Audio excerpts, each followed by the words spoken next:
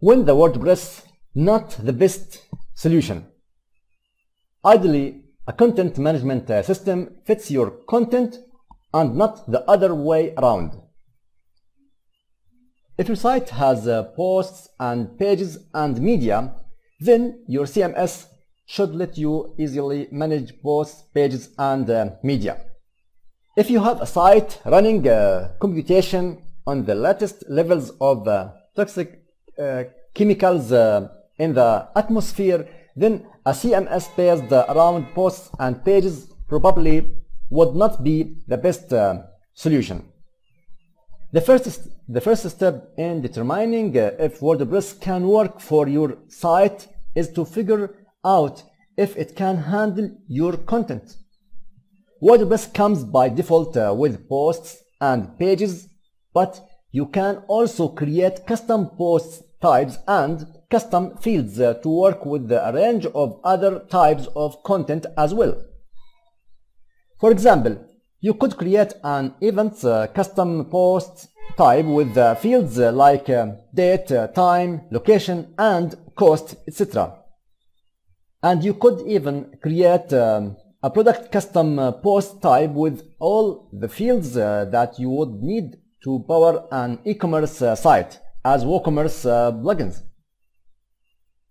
If you have a complex site and you are trying to figure out if WordPress is the right solution, you would do well to search to see if there are WordPress related plugins that can add the functionality that you need.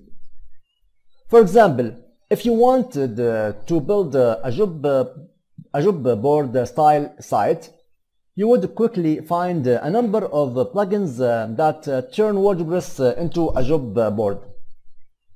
However, there will be times when WordPress is not the perfect solution. Usually, if WordPress is not the right solution, you could find a more niche built piece of software that could do what you really want. For example, you may want to have a WordPress site that also does CRM, customer relations, and invoices. While WordPress could technically do this with plugins, it's beginning to try to turn WordPress into something that is not really meant to be, which is a CRM and invoicing tool. In this case, you are probably better off finding software that does that specifically. If you are trying to determine whether WordPress will work for a truly complex site, it would be worth consulting with a WordPress professional developer who could tell you for sure whether it's possible and what the scope and cost of the project would really involve. On the other end of the spectrum, some projects are too small for WordPress.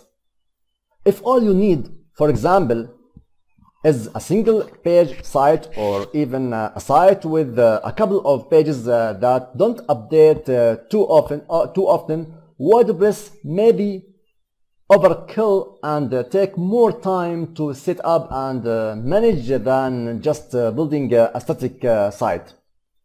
A good rule of the thumb for when to use WordPress on small projects is when you begin to have to place the same content in multiple places throughout the site, or when you need the ability to edit the content without someone knowing how to edit code.